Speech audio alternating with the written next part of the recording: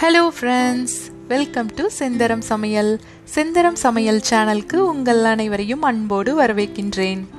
இன்னைக்கு ரொம்பவே சுவையான ஹெல்தி கருப்பட்டி மைசூர் பாக் ரெசிபி தாங்க பார்க்க போறோம். இது செய்யறதுக்கு அதிகபட்சம் 30 நிமிஷம் இருந்தா நமக்கு போதும். இது ரொம்ப சுலபமா செஞ்சு முடிச்சிடலாம். வாங்க இதுக்கு தேவையான இன்கிரிடியன்ட்ஸ் என்னென்னு பார்த்தறலாம். இது செய்யறதுக்கு 3 பொருட்கள் தான் தேவை. 1 கப் கடலை மாவு, 1 கப் நுணுக்கி வச்ச கருப்பட்டி, 1 கப் நெய். இப்போ நான் இது ட்ரை பேன் வச்சுருக்கேங்க. ரொம்ப லோ ஃப்ளேமில் வச்சுருக்கேன். இதை நம்ம 1 கப் இப்போ கடலை மாவு இதில் கொட்டி நம்ம வாசம் வர வரைக்கும் இதில் வறுத்தரலாம். நல்லா நான் வாசம் வர வரைக்கும் வறுத்தாச்சுங்க. இப்போ நான் இதை 2 நிமிஷம் அப்படியே ஆற விட்டுறலாம். இப்போது இது நல்லா ஆறிடுச்சு. இதை சல்லடையில் கொட்டி இப்போ நான் அதை சலித்து நைஸாக எடுத்துக்கலாம். இது எதுக்கு இது பண்ணுறோம் அப்படின்னா, உங்களுக்கு கிளறப்ப கட்டி பிடிக்காமல் இருக்கும். அதுக்காக தான் இது நல்லா சலித்து நைஸாக நம்ம எடுத்துக்கிறோம்.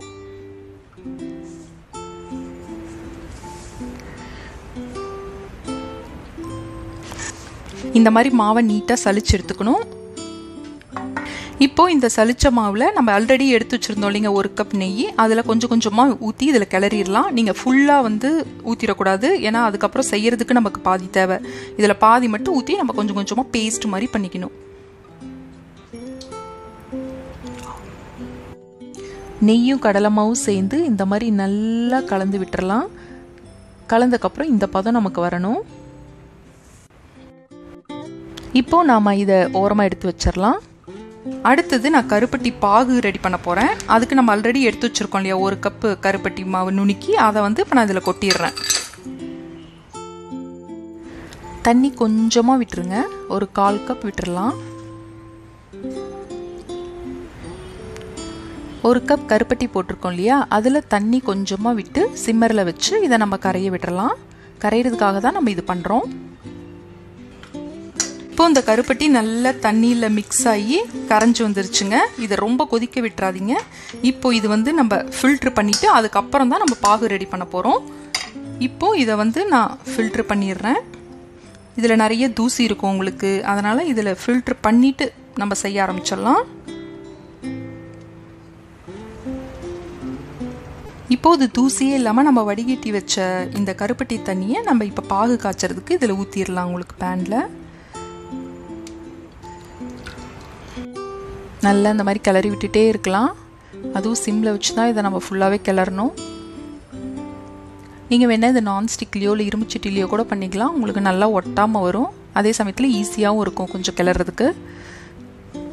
இப்போ பாருங்கள், இது ஓரளவுக்கு நல்லா திக்காகி நுரக்கட்டுற மாதிரி வர ஆரம்பிக்குது. இந்த மைசூர் பாக் பொறுத்த வரைக்கும் பார்த்தீங்கன்னா 1 கம்பி பதம் தான் கரெக்டான பக்குவம். அதனால் நம்ம கரெக்டாக கொஞ்சம் நேரம் கழித்து செக் பண்ணிக்கிட்டே இருக்கணும். இப்போ இது லைட்டாக எடுத்து நான் பார்க்குறேன் எப்படி வந்திருக்குன்னு. பாருங்கள், இந்த மாதிரி வரணும். இன்னொரு டைம் எடுத்து பார்த்துடலாம். இப்போ பாருங்கள், இது ரெடி ஆயிடுச்சு. இப்போ நம்ம ஏற்கனவே தனியாக எடுத்து வச்சுருந்தோம் பார்த்தீங்களா, கடலை மாவும் நெய்யும் சேர்ந்த பேஸ்ட்டு. இப்போ அதை நான் கொஞ்சம் கொஞ்சமாக ஊற்றி நல்லா கிளறி விட்டுறலாம். கொஞ்சம் கொஞ்சமாக இதை நல்லா ஊற்றி நம்ம கருப்பட்டி பாகில் நல்லா மிக்ஸ் பண்ணி விடணும். நல்லா விடாமல் கிளறிக்கிட்டே இருங்க.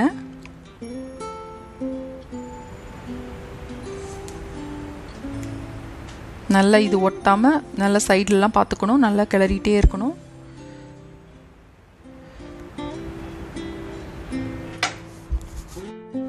நல்லா ஷைனிங்காக பளபளன்னு வர ஆரம்பிச்சிருச்சு. கடலை மாவு எல்லா நெய்யும் உறிஞ்சிக்கிச்சு. இப்போ மறுபடியும் மீதி எடுத்து வச்சுருந்தோம் பார்த்தீங்களா நெய், அதை கொஞ்சம் கொஞ்சமாக நம்ம ஊற்றி கிளறிக்கலாம். இதை நல்லா விடாமல் கிளறிக்கிட்டே இருங்க. சைட்லலாம் அப்புறம் பற்ற ஆரம்பிச்சிரும்.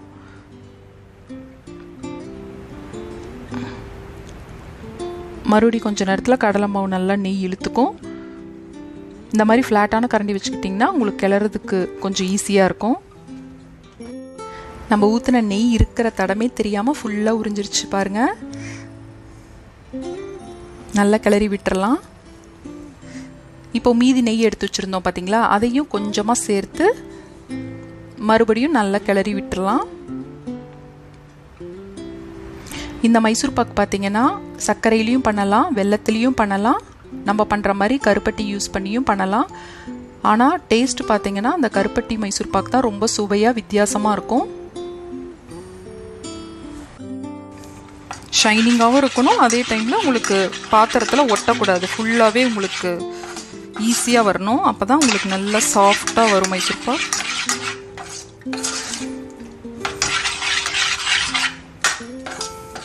இப்போ ஆல்மோஸ்ட் ரெடி ஆயிடுச்சு நமக்கு. இப்போ பார்த்தீங்கன்னா உங்களுக்கு பாருங்கள் பாத்திரத்தில் ஒட்டவே இல்லை, நல்லா வருது.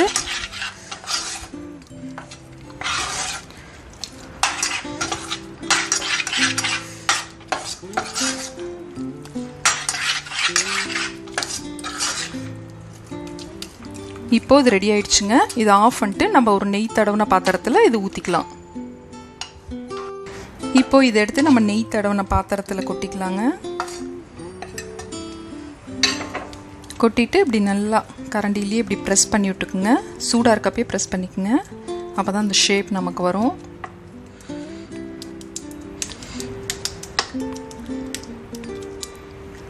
அப்புறம் இதை நம்ம நல்லா ஆற விட்டுருவோங்க. ஆற விட்டுட்டு அப்புறம் கட் பண்ணி நம்ம பீஸ் போட்டுடலாம். இப்போ இது ஓரளவுக்கு ஆறிடுச்சு. நல்ல மிதமான சூட்டில் இருக்கப்பயே இதை அழகாக கட் பண்ணி வச்சிடலாம். உங்களுக்கு எந்த சைஸ் எப்படி வேணுமோ அதுக்கேற்ற மாதிரி நீங்கள் இதை கட் பண்ணி வச்சுக்கலாம். இப்போ பார்த்தீங்கன்னா நான் வந்து 1 கப் கடலை மாவும் 1 கப் கருப்பட்டியும் போட்டிருக்கேன்.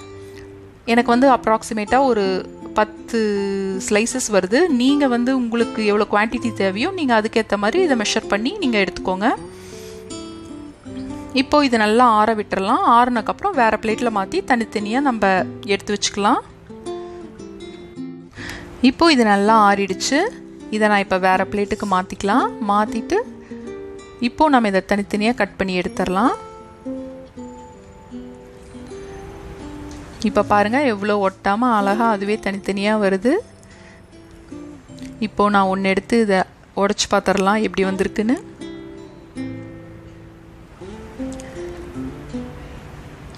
ஆஹா, எவ்வளோ அருமையாக வந்திருக்கு பாருங்கள். உள்ளே ரொம்பவே சாஃப்டாக இருக்குது. நீங்களும் இதை ட்ரை பண்ணி பாருங்கள். ட்ரை பண்ணி பார்த்துட்டு எப்படி வந்திருக்குன்னு எனக்கு கமெண்ட் பாக்ஸில் கமெண்ட் பண்ணுங்கள். இந்த வீடியோ உங்களுக்கு பிடிச்சிருந்ததுன்னா லைக் பண்ணுங்க, ஷேர் பண்ணுங்க, கமெண்ட் பண்ணுங்க, சேனலை சப்ஸ்கிரைப் பண்ணுங்க, மறக்காம பெல் பட்டனை கிளிக் பண்ணுங்க.